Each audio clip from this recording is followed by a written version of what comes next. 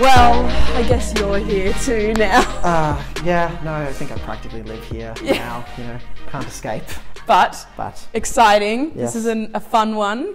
It's been a long time in the works. For those who don't know, we were meant to film this like last week and then it was raining. So it's now been what, like 2 weeks since we've both seen it? Yes, I mean, I think maybe I need to go quickly watch the movie again and then come back. Okay. And then, you know, we'll be able to talk about it. All right, well, we don't have time for that. So you're just gonna have to deal with it. All right, damn it. Okay. All right, but what are we here to talk about, Rob? We are here to talk about Bullet Train. Bullet Train. Yes. All right, well, let's go on to our one-word reviews then. All right. Did we want to switch cameras? Oh, yeah, we're already there, are we? Yeah, okay, well, spoiler alert then.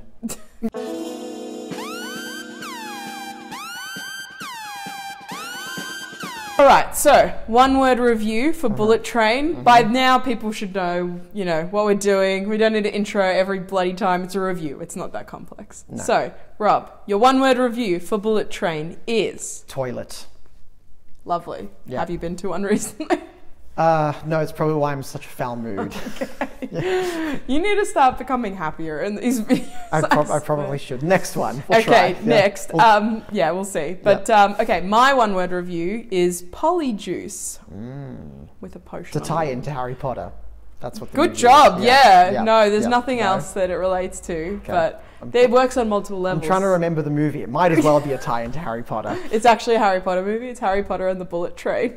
They go to Japan. That makes so much sense now. Oh, I'd love to see Japanese wizards. That would be cool. That'd be sick. That'd be they very probably cool. have like really like colorful spells and shit. Samurai sword magic. Oh my god, that would be amazing. that'd be awesome. Okay, this is now a fan review for A movie Harry that Potter doesn't and the Bullet Train. That'd be so cool. Why did we go to America for Fantastic? All right, this is what we do. Fantastic Beasts, get rid of it. It's fine. Now let's go back to like samurai era, like ancient Japan with like emperors and you know all that sort of stuff going on. That would be rad. Then we have the wizard I'd school. watch that. Okay, I'd really watch There you that. go. And then we can throw a Predator in there as well. And then no, Predator can fight the magic no. samurai. No. Is Predator owned by WB? No, Fox, which is I guess now Disney. Disney, of course, it was on Disney Plus. Okay. And Prey was very good, by the way. Go watch Prey. Yeah. Yeah. I've also seen it, so you can't give me shit about it like with Top Gun, which you Actually, did in two different movies. Did you actually like Prey? Yeah. Yeah? Yeah, I liked Prey. Oh, good. Yeah, I told you, because I was literally talking to you about it the other day, because it stars the chick who was in Legion. That's right. And the whole time I was like, Yes. why do I recognize her? And she was Yes. one of the characters in Legion. Bullet Train. That was a tangent. That was a tangent. All right, so let's get into it. You get to go first because I want to know what you thought first. Did you like it? Yes, I did. I did like Bullet Train.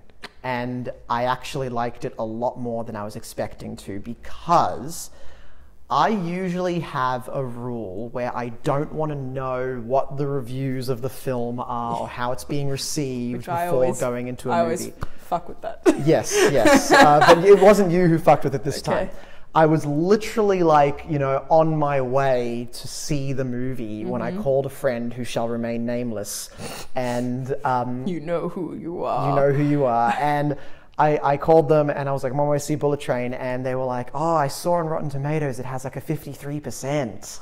And I was obviously livid because I was like 10 minutes away from watching the movie. You're like, I guess I can't. Yeah, and I was pretty mad. Yeah. I was pretty mad. So I was kind of expecting to be like, okay, all right, let's see what we got. But I came out actually thinking it was quite a lot of fun. Yes. I enjoyed it tremendously for about 75 to 80% of it. Oh no. No, but I still like it. I still think it was a definite good time. We'll have to get into that 25%. Yes. Then. Yeah, I also didn't expect to enjoy it as much as I did. I had so much fun with it. You know, there were definitely moments where I was like, oh, this is going to be epic. And then it was. I think the performances were great. I think that the action was great. I think that there were so many cool, like, little fun cameos and surprises and stuff where I was like, ah! Ryan Reynolds. I was like, I remember everyone, like, I went with a couple of friends and we were all like, of course it's Ryan Reynolds. Sometimes I just want to go to the movies and have a really fun time and it not be a piece of shit, stupid fucking movie like the Fast and the Furious or the Transformers movies. Because that is always the argument those people give, where it's like, oh, don't you just go to the movies to have fun? No, not if it's a bad movie. Because good, like, fun action or whatever does not a good movie or enjoyable movie make. This is a good example of a fun movie, doesn't take itself seriously, has a lot of really cool moments, but isn't it like, it's not going to be Oscar winning, you know what I mean? Like, it's not going to be the next prestige movie. It is just good, not very clean, fun. On the casting, though, Yeah. we need to address the elephant in the room. The elephant in the room being the reason why maybe it's not getting as well reviewed as we feel. Yes. There's been a lot of controversy around accusations of whitewashing with the cast members. Really? Yes. So okay, I didn't know about this. Yeah, no, I was reading about it, and the thing is that there's a lot of people who, you know, fans of the book, and I've never read the book, who are claiming that, you know, this film is you know, a huge example of Hollywood whitewashing because it's set in Japan and there's all these, like, you know, Caucasian characters filling out the main cast, and you just have the Japanese characters kind of more in the supporting roles. And a lot of people are sort of claiming, well, you know, Brad Pitt's character in the book is Japanese, Joey King is Japanese, Michael Shannon's Japanese, all these characters are actually he's Japanese. Not Russian?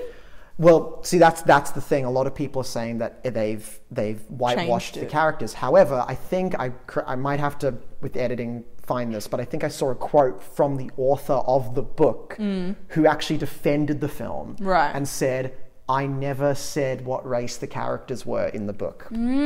So there's a little bit of like a kind of, well, is this whitewashing? Because they also go by code names. names. So you would never know. Very interesting. Yeah, and he likes the film, apparently. The author, I mean, if the author likes the film, and if he said that, and like, you know, editing Rob will be able to I'll clarify that. And again, this is like one of the few times when I haven't read the book, so I don't actually have the context. Because I didn't realize until afterwards, which again, I'll be interested potentially to read it, because it'll be very interesting to see how it translates, because it feels like such a visual film in the way it was done. I didn't know it was a book until the credits rolled, and I was thinking like, what a great original script. Oh, that's how that's kind of how I you know what? That aside, I love that was adapted, because this is something like, I mean, yes, there are definitely elements that we recognize, like we've already talked about, but there is so much originality there. It's so much fun to just watch something that isn't tied to, and as much as someone who loves franchises and, you know, continued stories, it is fun to watch something different and new and told in a way that, in a different way. On that note, though, it's like, I think this is another element where the film played a dangerous game and actually ended up winning. Yeah. Because personally, for me, I think if a film is going to be dealing with ideas of fate or luck or chance, it's always like, oh dear, man, like you might, it feels like you might just be writing yourself a blank check to do whatever you want and not have to worry about, you know, convenient plotting. Because it's like, it's luck. Yeah, exactly. Yeah. So I was sitting there being like, oh no. But the film actually, for the most part, addressed those ideas in a way that did feel natural and didn't break the immersion of the film. I think it set clear rules behind certain characters. Yes. So, you know, there was the whole idea of, like, he has bad luck. And then later on, Joey King's whole idea, or the prince's idea is that she has very good luck. But the irony then, this is why it worked for me, the irony of that is that when you look at those two characters, I sort of think, is there some other layer happening there where she keeps talking about how much good luck she has, and Brad Pitt that keeps idea of, like, about, manifesting? Yeah, like Brad Pitt keeps talking about how much bad luck. Yeah, but the thing is that looking through the film, he has the fucking best luck. That's what I'm saying. Yeah, it's like, actually, you actually have a lot of goddamn luck. Like, there are many times you should have died. Yeah, and Joey King ultimately, I think, has very bad luck. Yeah, exactly. You know? So that's what I think is interesting. It's like, oh, was that intentional? And I'm going to say I think it and I think it ultimately also comes down to the idea, which is ultimately like what Hiroyuki Samada's whole character says, is that it's not about bad luck or good luck. It is about fate, and it is about karma, and it is about what you write for yourself. Yep. And so that is just what, like, the energies create ultimately. Yeah. So I mean, obviously, as you can tell, there's like a lot of, you know, motivations and agendas and players throughout this, you know, story, and you know, that's obviously part of the fun, seeing how everybody's, you know, plots and plans and schemes are all interconnecting and all going to shit. All going to shit. Again, why I compare it to that crime era from the 90s. I think it did a very good job of, like, you know, making sure that we were following all the agendas and all the double crosses.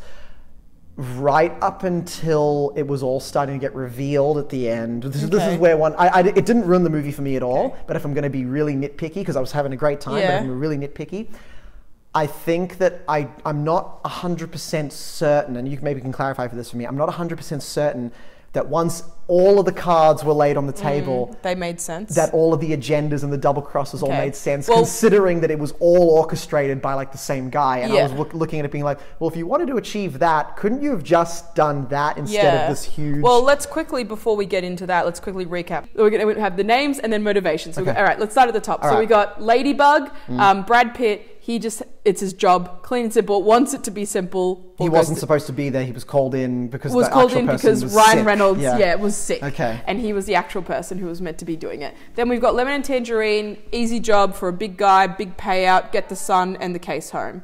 Then we've got Joey King, the prince. Her whole thing, she just wants to kill the White Death. Yeah. You don't know why. It turns out it's to prove herself. Okay. Because she's the daughter. Yep. Then later on, we've got Logan Lerman's character. He's just the son. He doesn't really have a motivation. His whole motivation is just to die. He's estranged from the White Death for reasons which I can't remember. Yes. Then we've got the Mexican cartel guy. We'll put the right name up. His whole thing is to kill the Hornet, who is the assassin who killed his wife and everyone he knows. Yes. And I want to get into his story as well because I loved his whole intro.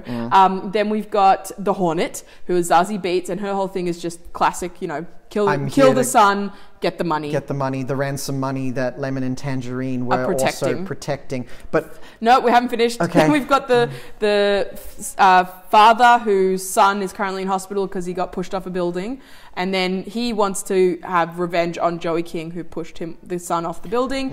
And then we've got the grandfather, Hiroyuki Samada, who was once upon a time part of a crime organization and now is just a grandfather whose grandson was almost killed but wasn't, and now is laying in wait for his revenge against the White Death. And the White Death is like manipulating him behind at least 4 of these motivations. Yeah, and we don't know that until the end because ultimately all we know is that he's the most powerful crime boss, Russian crime boss of all time, played by Michael Shannon. That is everyone. That is everyone. Okay. And I'm not certain that like when you actually lay it all out and see that the White Death was like manipulating all of that, I'm like thinking, well, White Death, for what you wanted to achieve. So essentially what the White Death is doing is he's just getting all these people in a room to try and wipe each other out on this train. It's just I think it's like he's trying to basically take care of everything so that he is in control. So all the like niggly his wife bits. died or something. So basically, his wife was killed by Ryan Reynolds' character. Which is why he wanted Ryan Reynolds there, and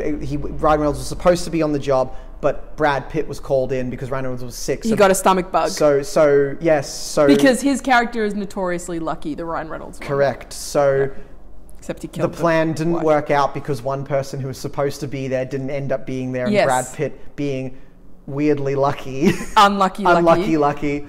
Yeah, because ultimately his motivations are he wants to get rid of the guy who killed his wife, who he thinks is Brad Pitt, but it's not. Then he also wants to get rid of his son because his son is also, he blames, it all comes down to the fact these are all the people he blames. He wanted to get his son on the train. Well, these are all the people that he blames for the death of his wife. Yep. So he wants to kill who he thinks is Brad Pitt, but is actually Ryan Reynolds because he's the one who killed his wife because it was an accident.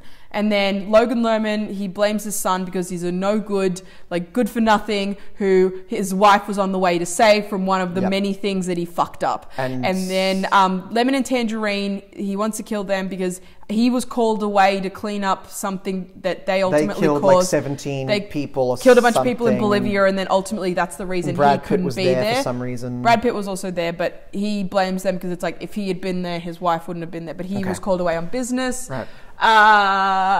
And that's it. That is the motivate. So he wants to kill them. And then everyone else kind of came as part of that. Oh, and the Hornet he wanted to kill because I don't remember that one. After all that, wait.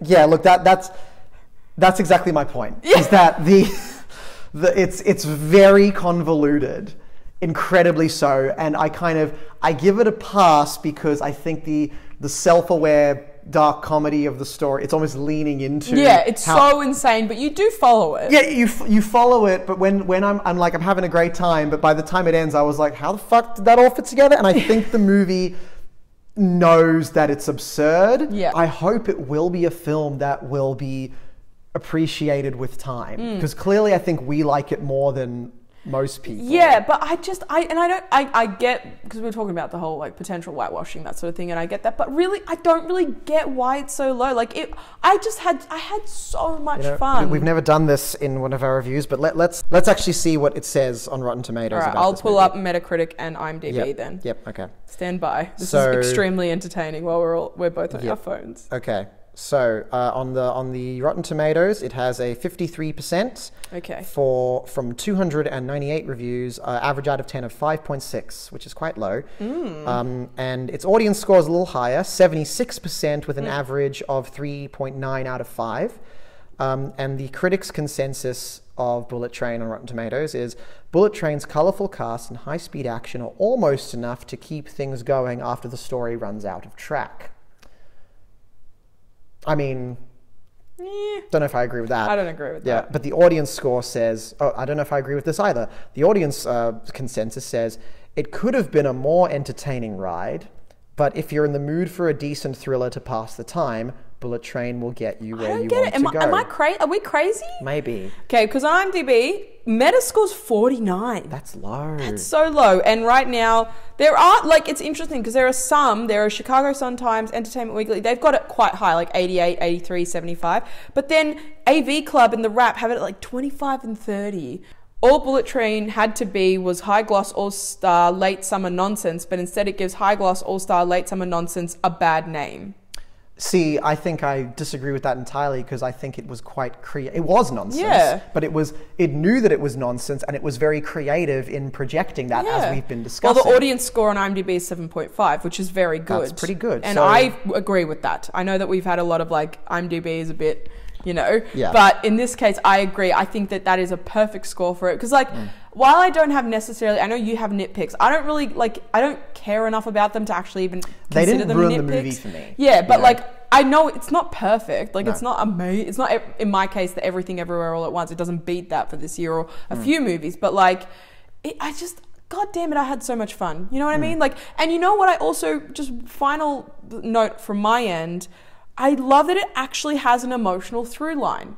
I care about the characters. I care about cared so much. When when Tangerine died, that was devastating. I was pretty upset, and that's why it was also such a tense scene, because that was like a moment of victory, which very quickly became a moment of tragedy. A moment of not just tragedy, but also like, I'm going to call it satisfying frustration. Yeah. Because you're frustrated that it's happened, but it's because it's like, oh no, you were so close to defeating the villain. I know, because and that's what I was saying before. Like, the prince, Joey King's character, is the character you love to hate in the movie, because you're like, you're such a bitch. Like, you're like, fuck you. So it's very satisfying and cathartic when she gets run over by a truck. Lemon. By Lemon, exactly. By Lemon driving a truck full of tangerines. Yes. It's a good movie. It's pretty good. It's good. Yeah, Should we move to our final thoughts? Maybe we should. I'll go first, because Yes, I feel like please. you've gone first the last few I have, times. yes. Now, okay, going through it, we'll put it up on the screen. We know our ratings. Now, definitely not on the lower end. Definitely not a Socks at Christmas. I think it's like, I don't know if it's enough for me to give it a shining treasure, so I'm going to go with it's a solid hot soup. It's enjoyable. It's, it'll hit the right spot when I'm in the mood for it. Yeah, hot soup for me. I think, don't need to think about this one. It's a hot soup.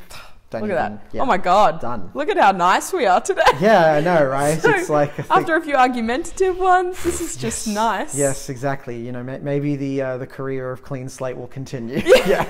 Well, we'll see, because if the next one doesn't go as planned. What's the next one? It's the retrospective for The Departed. Oh. So that could be the end. I don't know. I haven't, we'll see. We'll see what my thoughts are. I don't know. I'm putting money down on it right now, that I'm pretty sure you're going to like The Departed. All right. Well, we'll see. On that note, goodbye. Thanks for taking a break with Clean Slate. We're still not very good at this. You need to say the tagline. Yeah.